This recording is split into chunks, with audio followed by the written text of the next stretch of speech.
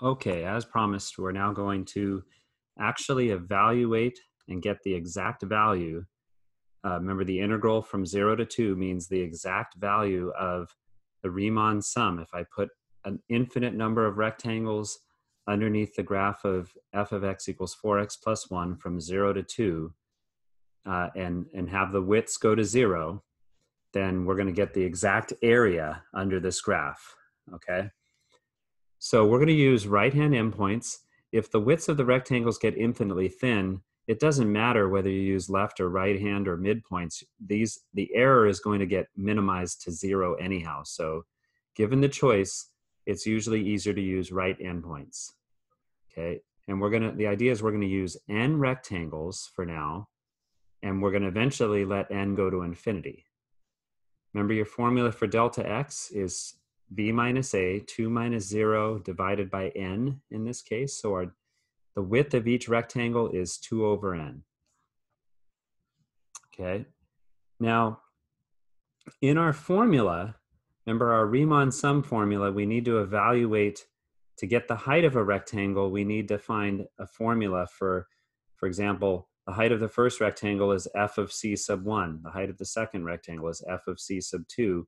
The height of my kth rectangle is f of c sub k. So we need a formula for that. The c sub k values, c sub 1, c sub 2, c sub 3, they're called sampling numbers, and because those are the ones we're going to use to determine the heights. So if you start at 0, notice that c sub 1 is just 0 plus delta x. C sub 2 is 0 plus 1, 2 delta x. And c sub 3 is 3 delta x, and so forth. So it doesn't take long before you realize that c sub k would just be k times delta x, or in this case, k times 2 over n, which is 2k over n.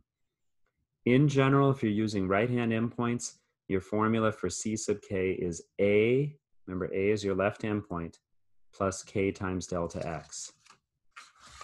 Okay.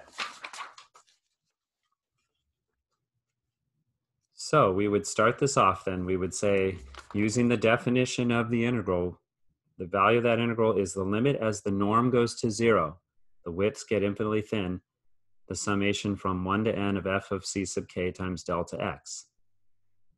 You want to use the definition, but remember that if the widths get infinitely thin, that means you're going to have an infinite number of rectangles. So now we're going to switch this to n going to infinity. Your c sub k was 2k over n. Your delta x was 2 over n. Remember, my function was 4x plus 1. So f of something, I'm putting that in for x. Then I distributed the 4. Now I'm going to distribute the 2 over n. So that gives me 16k over n squared plus 2 over n. Remembering that when we have a sum, we can split this up and factor out constants. So 16k over n squared, I'm going to bring out the 16 over n squared, leaving me with the summation from 1 to n of k. And I even like to do this, 2 over n, just bring that out. And what's that going to leave? It's just going to leave the summation from 1 to n of 1. Because remember, the summation from 1 to n of 1 just means you're adding 1 plus 1 plus 1 plus 1 n times. So that's just n. We have our nice formula for the sum of the first n counting numbers, n times n plus 1 over 2. The 16 over n squared comes down. And now there's no more sums, it's just n's. We know from our properties of limits, when n goes to infinity, if your biggest power is n squared, this limit will just be the coefficients, 16 over 2. And then these n's cancel out. So my total area should be 10. For this particular problem, we could have, just to confirm that that's the right result, notice that the area we were trying to find is actually just a trapezoid, which could be broken up into a rectangle and a triangle. And if you find the areas of both of those, you see that we get the same answer, 10. So that checks out that our calculus way of finding the area gives us the correct answer. But on our next problem, we're not going to be able to use geometry to figure it out. Okay, let's do one more here. So now we want to evaluate the Riemann sum, or the integral, from 0 to 3 of x squared plus 4x. Again, from 0 to 3, that function is positive. It's above the x-axis. So literally, this will give us the area under that parabola and above the x-axis. Okay, we're going to stick with right-hand endpoints. Your delta x, b minus a, 3 minus 0 over n. We know c sub k is a plus k delta x. So my a is 0. K times 3 over n gives me 3k over n. The integral is the limit as the norm goes to 0. And we're adding up the heights times the widths. Plug in your c sub k value and your delta x value. Change this to n going to infinity. And then we're just going to do some algebra here. My function is x squared plus 4x. So the c sub k is going in for both x's this time, right? Okay, I'm going to square that out, distribute. Then I'll distribute the 3 over n.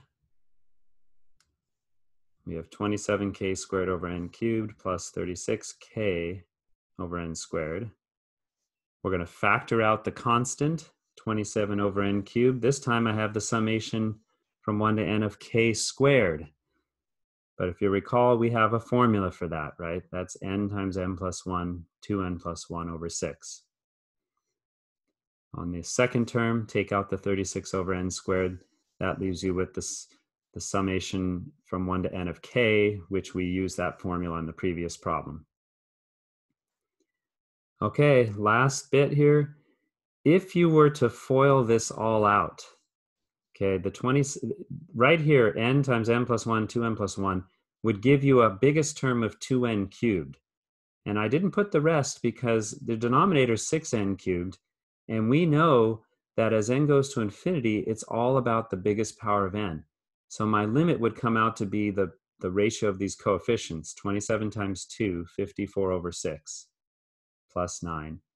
Here, I did multiply it all out, but again, we would know it's just going to come down to the 36 over 2.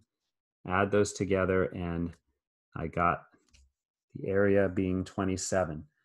Keep in mind what we've done here. It's a lot of work, but what we have inadvertently done is we have now added up the areas of an infinite number of rectangles. Pretty cool.